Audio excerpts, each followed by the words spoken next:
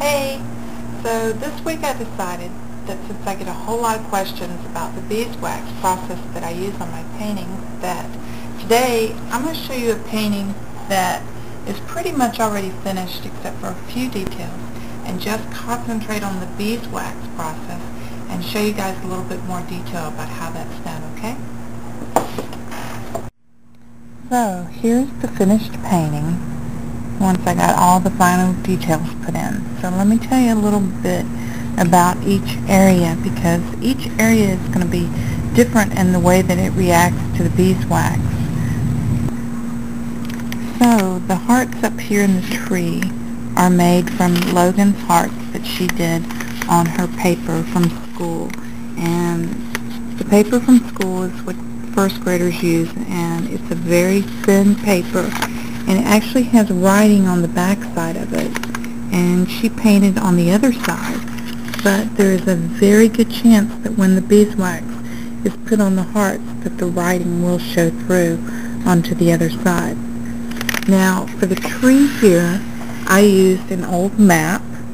Now these hearts are also made out of the school paper, and the big heart too that she has, and this little flower down here, and they're overlapping in places, so that will probably show up when we put the beeswax on too.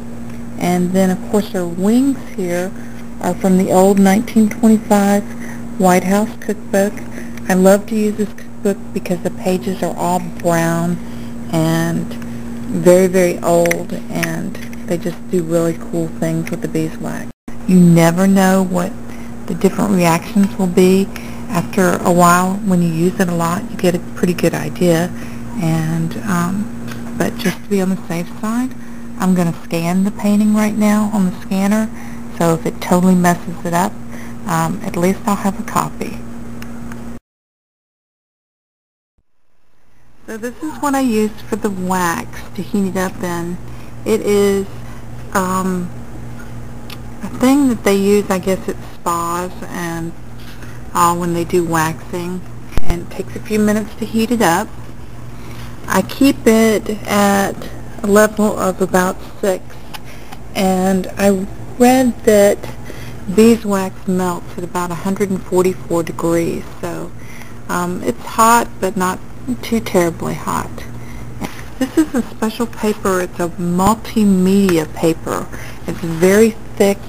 It's almost like a thin cardboard, and it's good because it supports the wax more than just a regular paper would. And also, something else I want to talk about is that everything on the paper here is watercolor or acrylic on paper.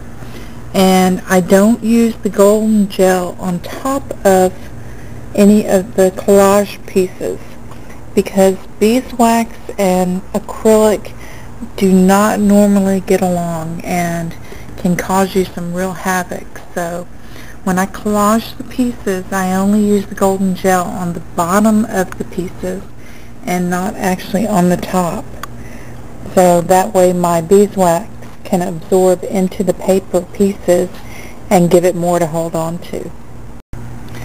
So the beeswax is pretty much melted now, and I just use an old brush with it, and constantly use the same old brush, because it will, once you use your brush in there, there's no getting it back. So it's once a beeswax brush, always a beeswax brush. So I'm going to just take the brush now and start painting directly onto the painting with the beeswax. It naturally darkens it in places, and it's darkening the map, as you can see. Now we're going to take it over some of the child's paper that Logan painted on, so you can see what happens with that. See, the lines are starting to come through on this heart that was solid. Lines from the paper showing. Let's do a few more.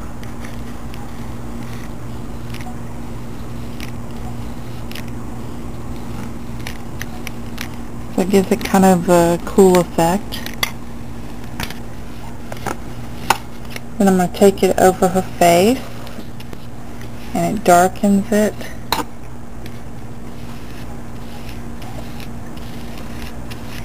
And then you can really see it on this old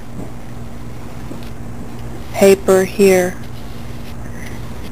This is what it looked like before, and this is what it looks like after.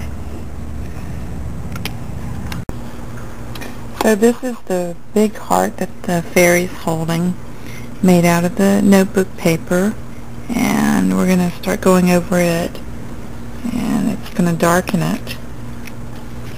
And then the original lines are going to start showing through it, as well as some of the text that was written behind on the other side of the piece of paper.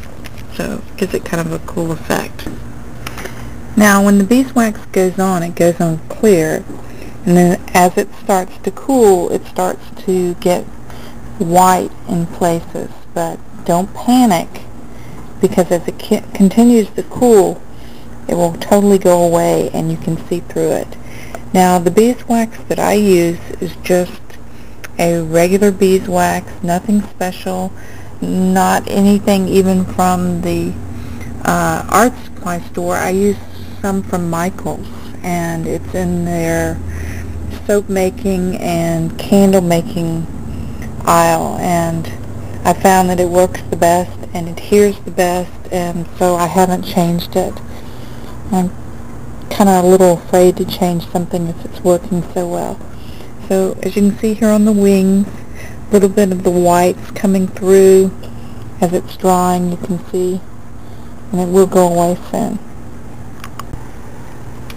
So I finished putting on all the beeswax, and it's all dry, and at this stage you could just leave it like it is and let it go, but of course I have to play with fire a little bit more, and there are some raised edges that I'm not real happy with from the brush, so I'm going to take an iron and iron those out. Now the iron that I use is just a Black & Decker travel iron I picked up at a garage sale, and I've used a regular iron too. It worked fine. It was just heavy to handle. So I'm going to set the temperature of the iron here to a low setting. It says wool, and it's set so there is no steam coming out, and I'm going to let that heat up, and then I'm going to iron directly onto the painting. Alright, so the iron is all heated up, and now I'm just going to start ironing directly onto the painting. So as I iron everything here, what happens is it gets the wax much hotter than what it was when I applied it with the brush, and really starts to penetrate the papers and causes even more color changes and different things going on with them. So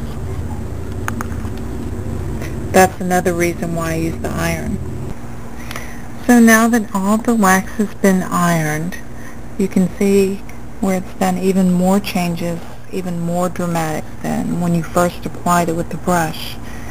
And this heart, you can see the lines are coming through from the notebook paper, and the mat got even further different colorations going on where the wax seeped under the paper and caused it to darken in areas, and it was a really nice effect. So overall I'm really happy with the way it turned out, which is a very good thing since I was concentrating so much on the video camera that I actually forgot to scan the painting before I put the wax on. So, but it turned out really good.